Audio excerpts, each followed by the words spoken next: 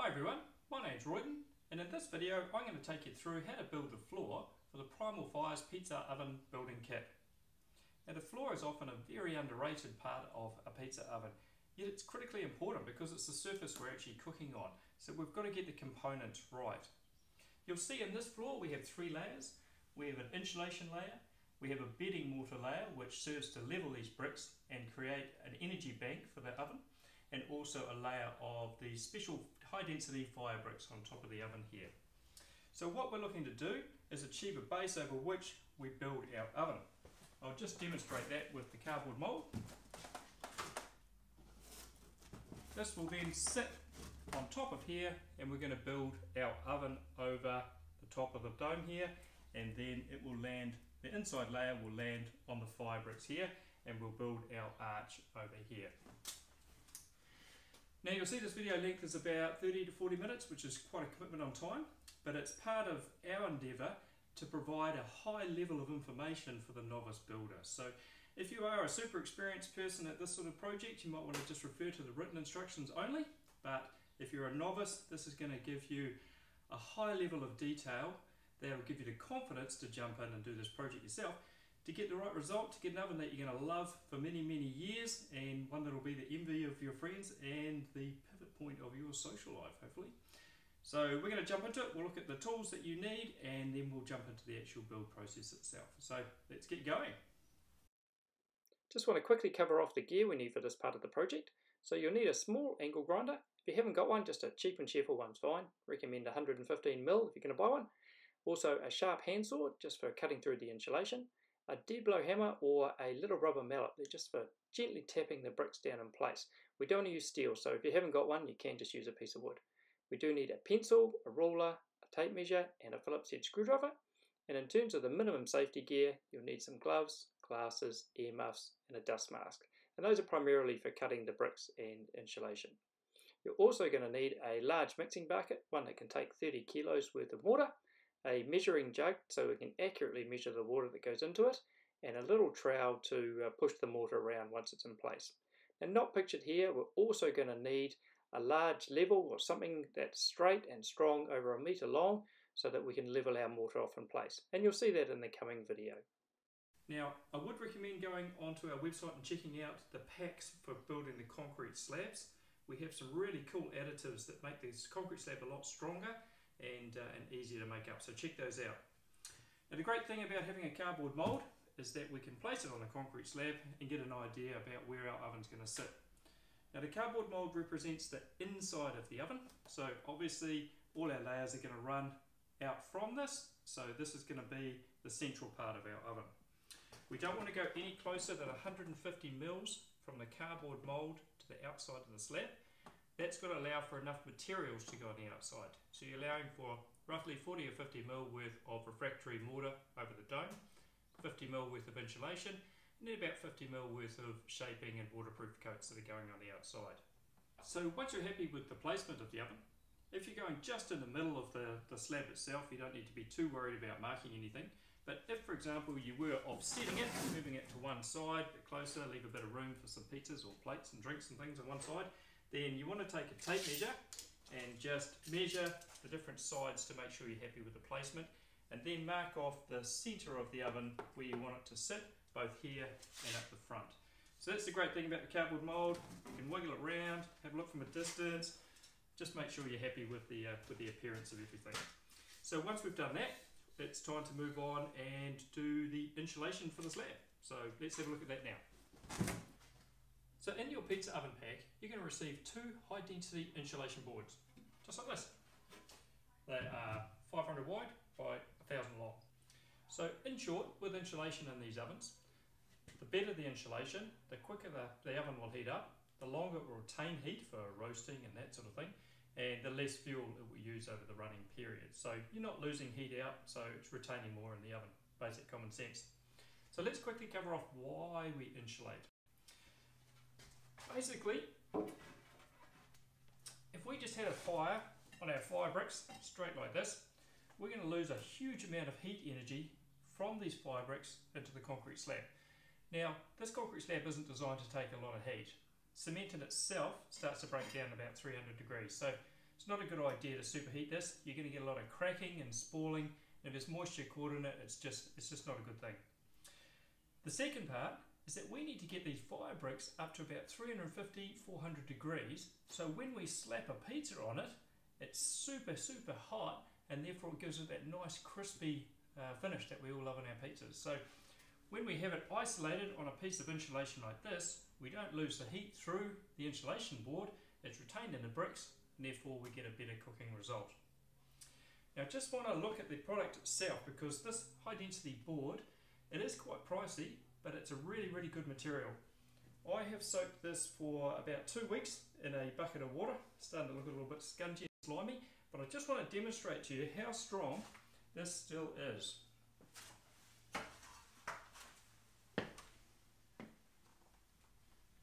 So you'll see that can take 0.077 of a tonne with no problem at all. Doesn't deform at all. So a really good product to be building our oven on.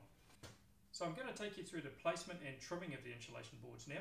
But just before I do, I just want to quickly mention why I soaked that in water for a couple of weeks. Seems a bit of a strange thing to do.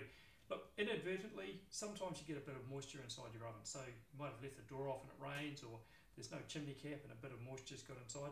You want to know that the materials you use in the oven can cope with that. Now you just have a series of small fires to dry everything back out again, but you want to make sure everything returns to its original condition, which was just a little bit of proof that that will happen. Now what we're looking to do is create a 60mm lip all the way around the outside of the dome. Now why that is, I'm just going to demonstrate.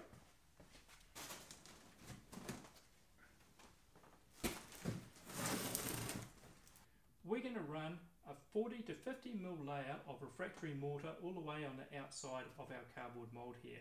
And that's going to run down onto the top of our fire bricks. We're then going to run our ceramic fibre insulation over the top of that and run it down and connect it with our insulation board here. Over top of that, we're going to put a waterproofing layer, which is going to come down and connect directly with the concrete hearth here. Then there's various decorative layers, but that'll give you a basic idea of what we're trying to do. So we need to create a 60mm lip all the way around. As part of that, we need to trim off these corners and create the general shape of this pizza oven mould. If we don't, we've got fire bricks on the outside of the oven. Obviously when it rains, water's just going to hit that and go straight into the oven, and we have essentially an oven that needs drying out every time we go to use it. So that said, we have 2 sheets of 500mm wide insulation board. We need 800 plus 60mm each side, so 920. We've got 1000mm here. So we need to trim 80mm off. The other thing we've got to do is, once we place this here and we have our 60mm at the rear of the cardboard mould, that leaves us 60mm at the front. So fortunately, we've got an offcut that we can use on the front. So what we're going to do to start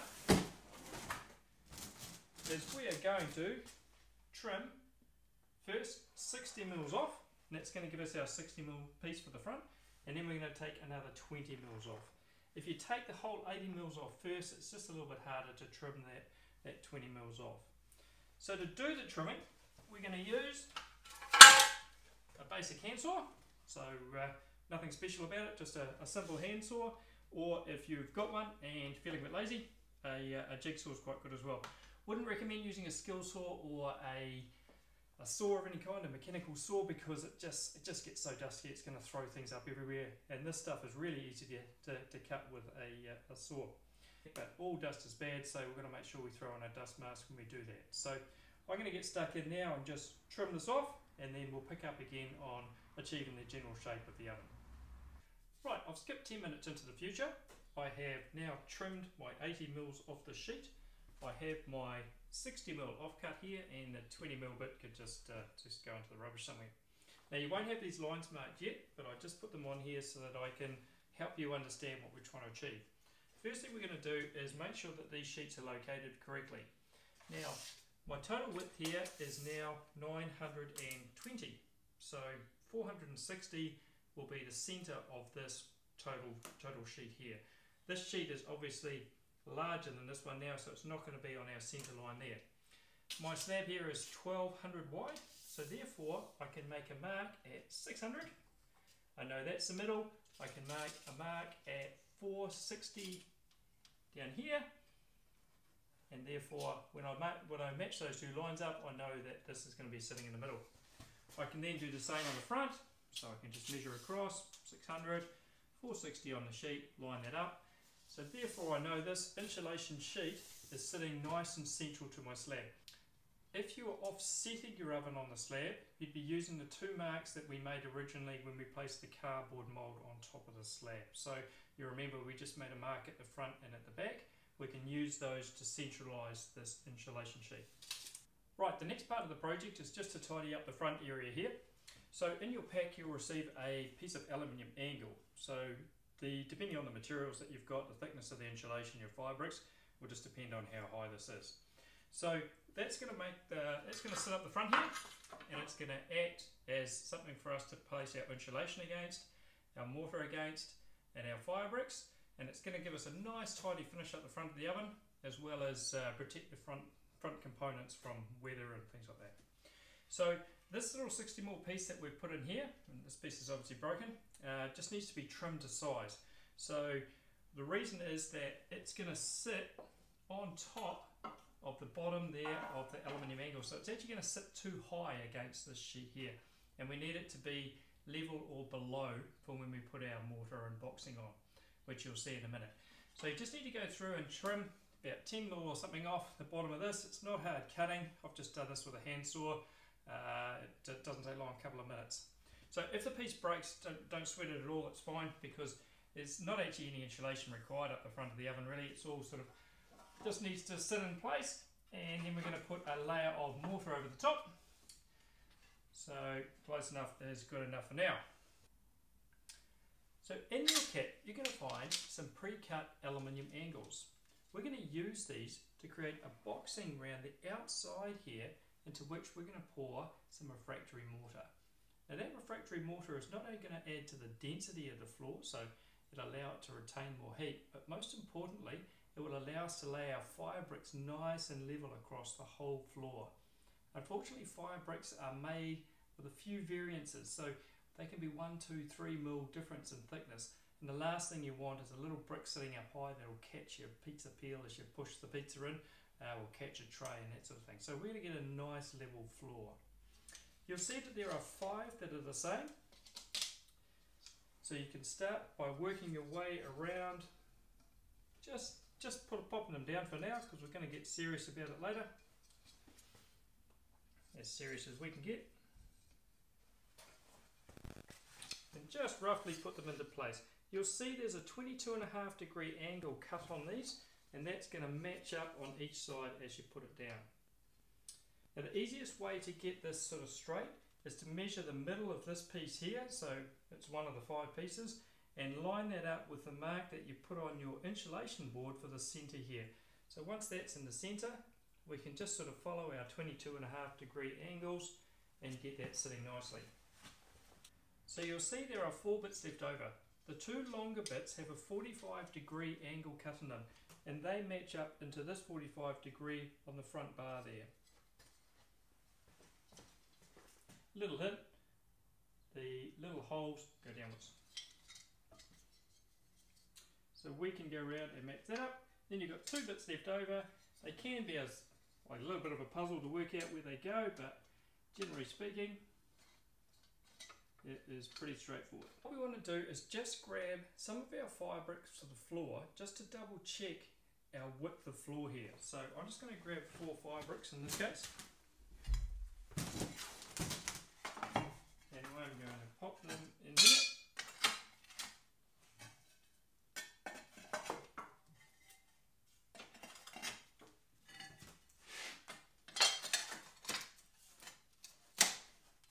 Like so.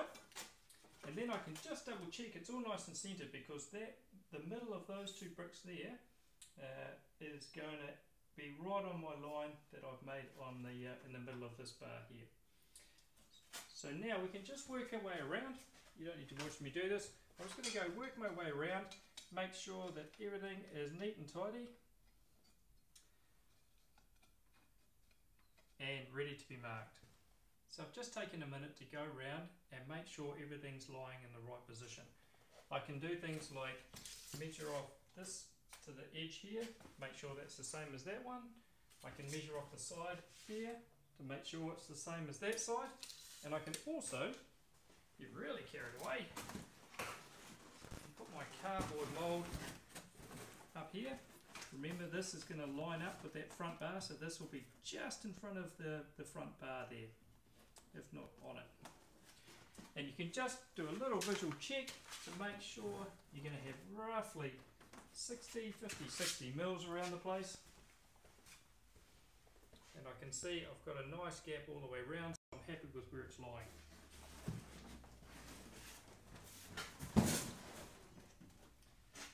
I'm now going to take a pen, pencil, whatever, and I'm going to mark around the outside because we're going to cut these insulation boards off the concrete floor. So what we don't want to be doing is driving a saw into the concrete here by cutting it in place. So we'll dismantle everything, take the boards off, and then cut them and put them back on. So as you can see, I've dismantled things. I've taken the bricks away, taken the aluminium pieces off. You can sort of leave them in the general area they go, so you can quickly fit them back later. Now, once you're happy with the placement of the board, if you want to recheck anything, now's a good time. Just go around with a pencil and mark the outside edges there of that octagon. So just mark them. You can mark the front of the board, so you can pull this away and just mark along the front of the boards, because when we take these off to cut them, we don't want to have to re-measure and place everything when we put the boards back on. So there's no point in marking around here because we're chopping these parts off. So right now we're going to chop that part off, that part off, that part off, and that part off. So I'm just going to use a handsaw to do it. You don't really need to watch me doing that, so I'll do that and I'll see you in a couple of minutes when it's done, and we'll kick back into the next phase. I just thought, since some of you at home might be thinking, hey, is this board actually easy to cut? I'll just give you a quick demo of how quick and easy it is to work with this product.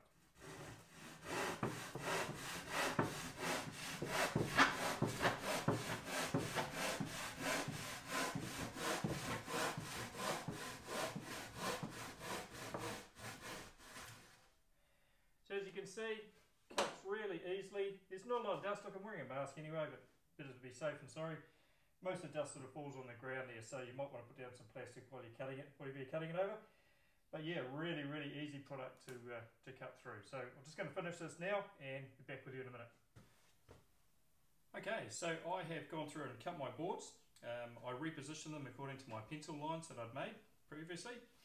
I found that one of my boards was a little bit wobbly, so it got a little bit of insulation under it, so it was sort of wobbling. So just double check that with your hands. Make sure it's sitting nice and firmly against the concrete slab. Have a good sweep up and make sure any sort of remnants are taken away.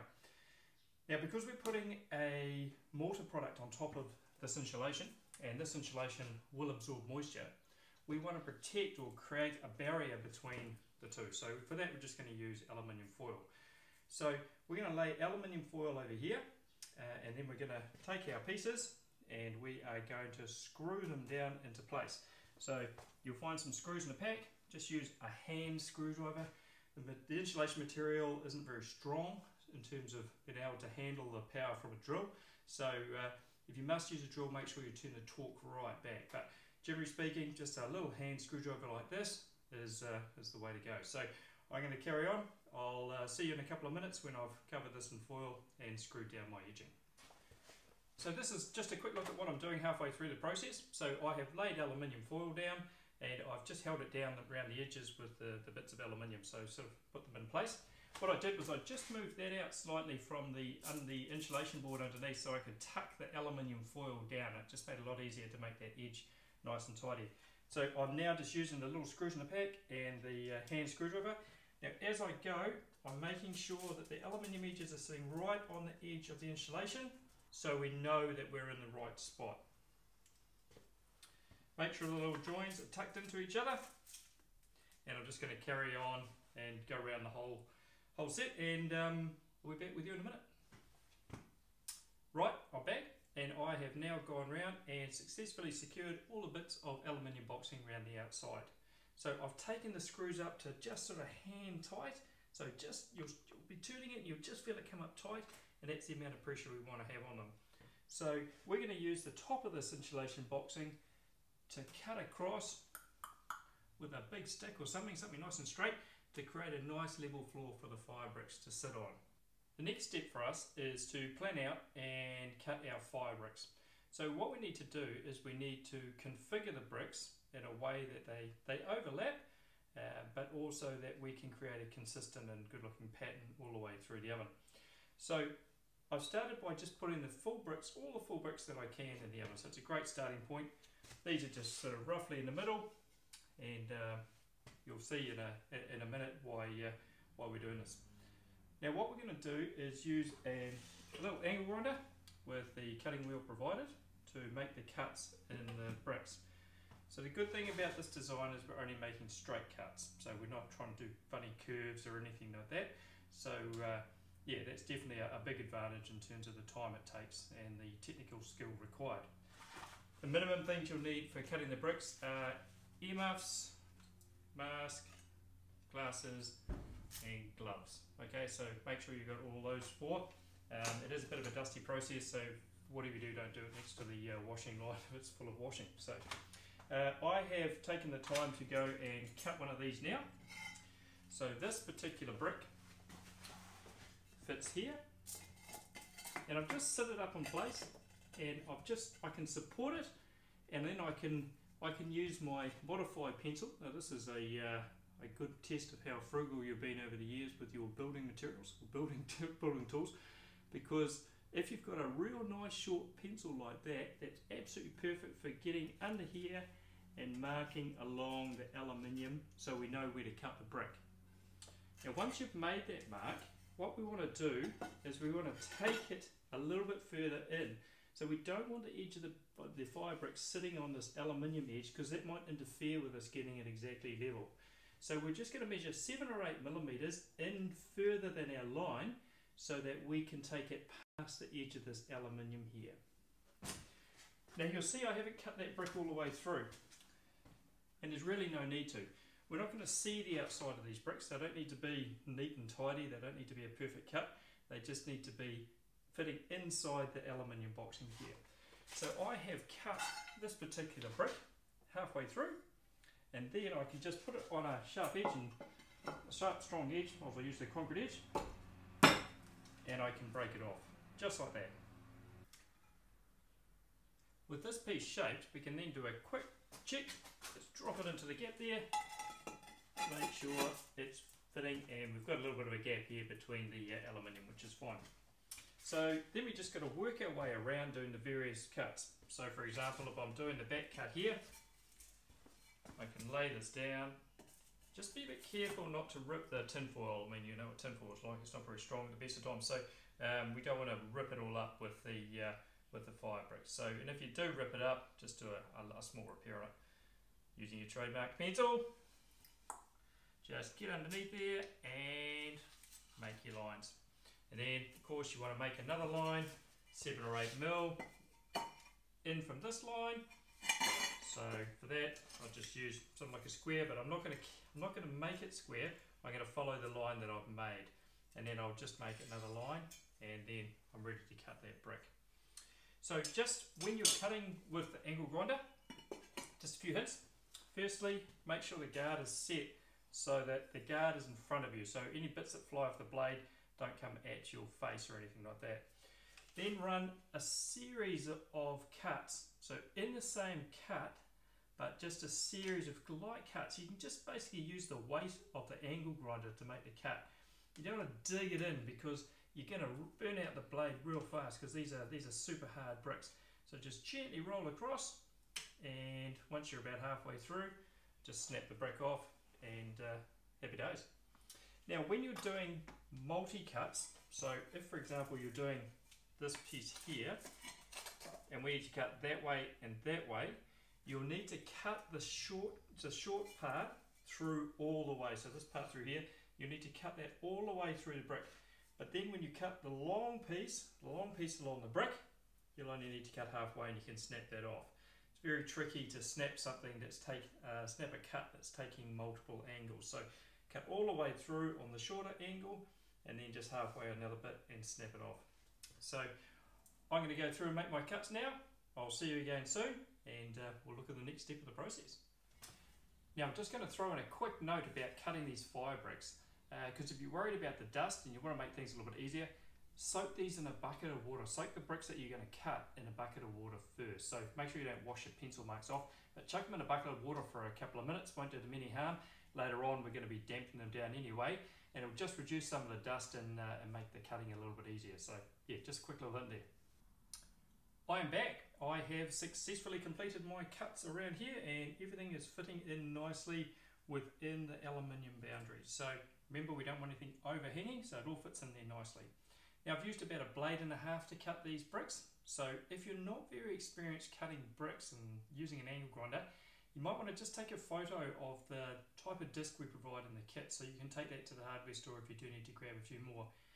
The key reason that you'll wear out blades quickly is you're pressing too hard when you're cutting, so just be aware of that. Also, don't try and chip parts off the edge of the brick with a hammer. These are very, very brittle, these bricks. They're not like a standard house brick at all. So they're very brittle, and if you hit it in the wrong place, you're likely to break them, which can be a real pain. If you do break one, just make sure it's at the back of the oven where you're never going to see it again. It's going to be covered in ash and fire and things like that. The other point is, make sure you clearly mark the line you're cutting on your brick. So you might want to sort of scribble out the mark you make initially from running it along the aluminium, just so when you are cutting, you don't end up doing extra work. But apart from that, it's already straightforward, and we have a floor that is ready to go. We are now going to go round and just mark where each brick goes in the sequence. We're not worried about the full bricks, we're just worried about the small bricks. So I'm just going to grab a pencil.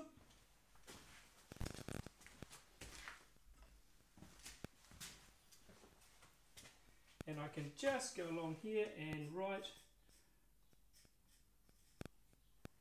whatever sequence you want. So it doesn't really matter, as long as it works for your brain, to be honest. I can give you a sequence, but you're better off picking your own way of remembering where it's going. If you're a little bit worried, you can just write, say, a big number on them, and then take a photo of it. So it's quite a good way of doing it.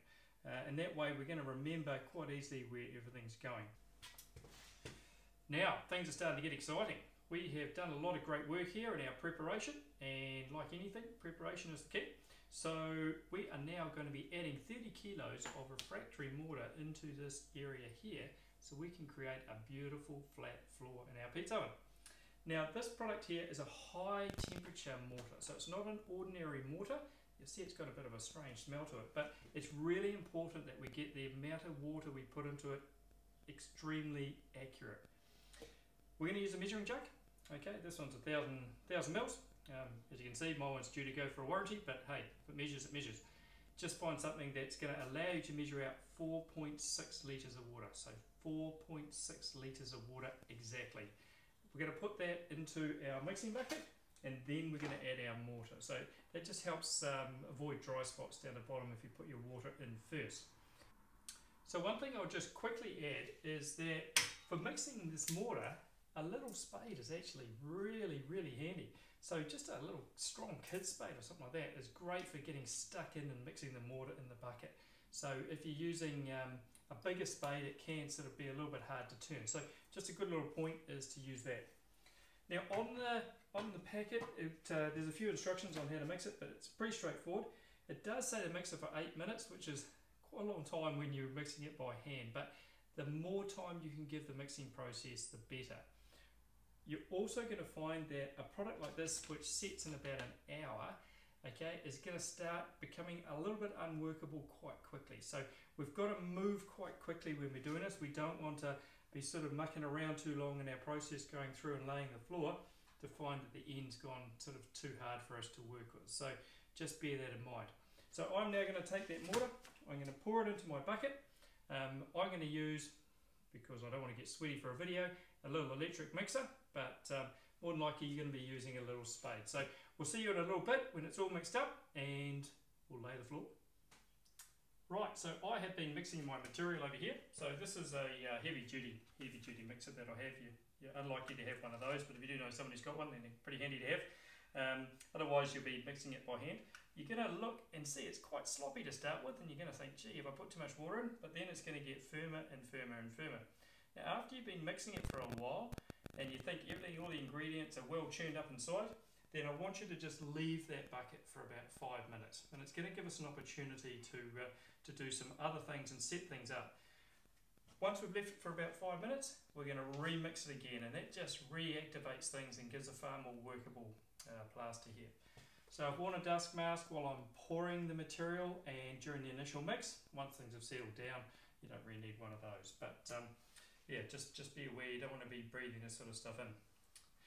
So what we're going to do is create a nice flat floor for our fire bricks, and we're going to use basically something like this. Now I'm lucky enough to have a level that's the right length.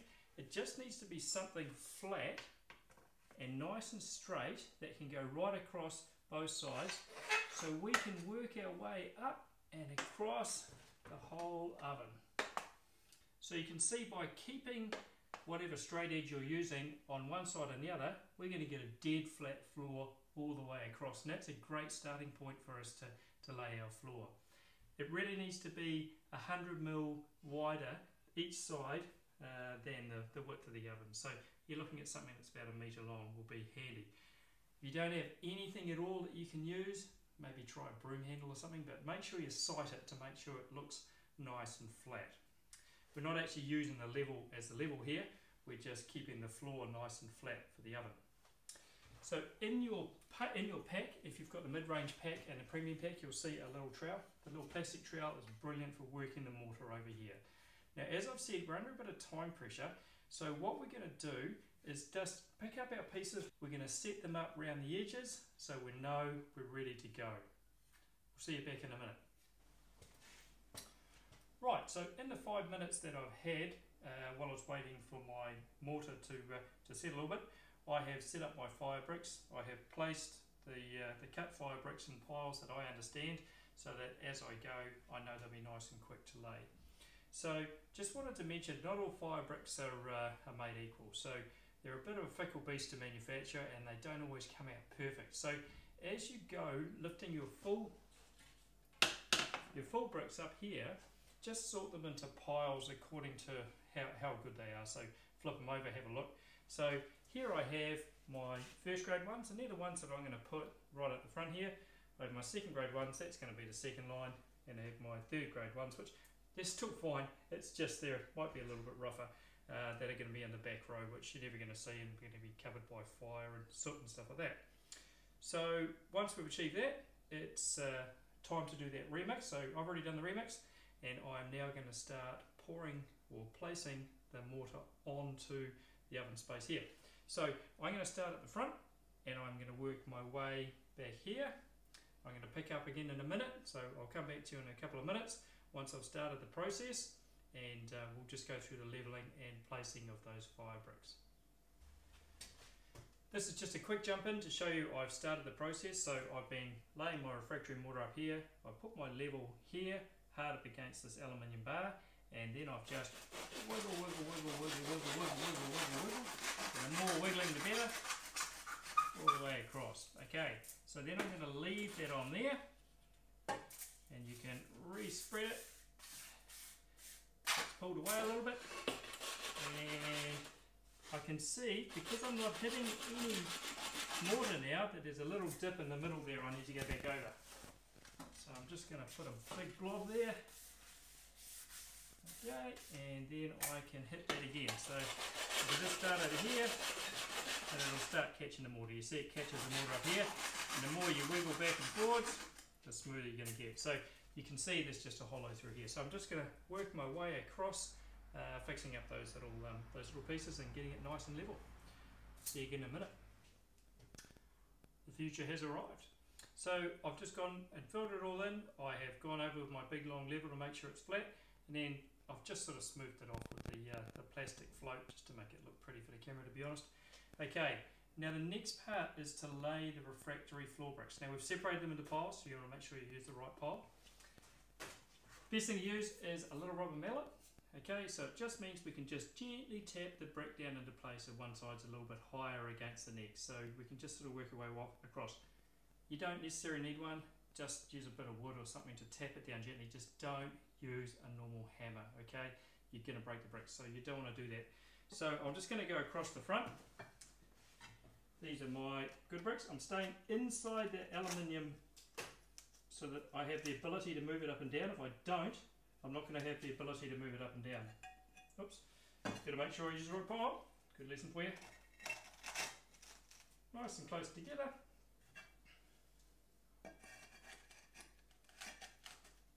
Okay, just make sure you don't push that front edge too far away. And there we have it, our first line. Now I can see this one is just slightly raised. I can rub my finger across here, gently tap. Let's see, this side's gently raised against that one. Gently tap, and it just tap it in.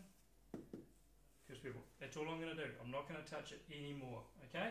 Now it's just a matter of laying the rest of our bricks. So I know this was my secondary pile. They go in the middle there.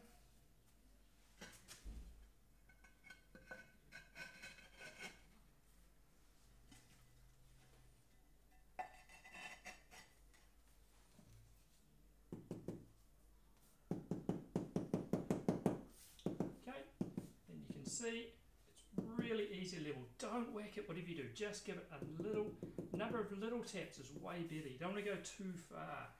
Okay, just get these nice and flat against each other. That's why it's so good working with mortar.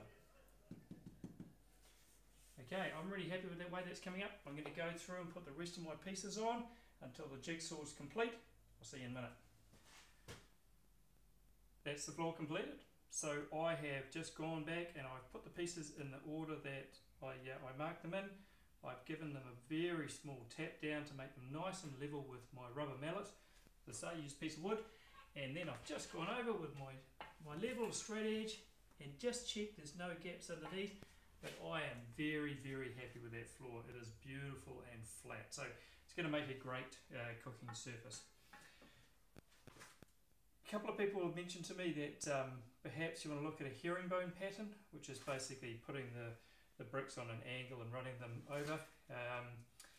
People say that you perhaps don't catch your pizza peel as much if you've got one brick sticking up, but you've still got edges sticking up. So to be honest, it's not worth the hassle for me in building it, but if you want to go down that track, there should be enough bricks to do it anyway, so give it a go. But this to me is a great pattern, and it looks awesome from the front of the oven. So that's our floor done. Now I just want to talk about one of the greatest mistakes you can make doing this floor, and that is to do it in the direct sunlight. So this mortar will go off like you won't believe in bright sunshine and warm weather. So just be as careful as you can to either do it like early in the morning, or better still, get a shade cloth so you can just cruise and not be worried. So we're going to let this set, and we're going to come back as soon as tomorrow and start building the rest of our oven. But a lot of the hard work's been done. This is going to be a superb floor, and it's going to be an amazing oven. So let's carry on the adventure. Now I just want to add a quick note. If your oven base is exposed to the elements and it's looking like it's going to rain, or there is a chance it's going to rain, make sure you cover everything. The last thing we want to do is get a whole lot of water into our insulation before we've had a chance to protect it and set all our waterproofing around. So you can use the arch bricks and that sort of thing to hold the plastic down if you like, because we're going to be soaking them and making them wet later on anyway. But yeah, just make sure you cover it so it doesn't rain on it and soak in a whole lot of moisture there.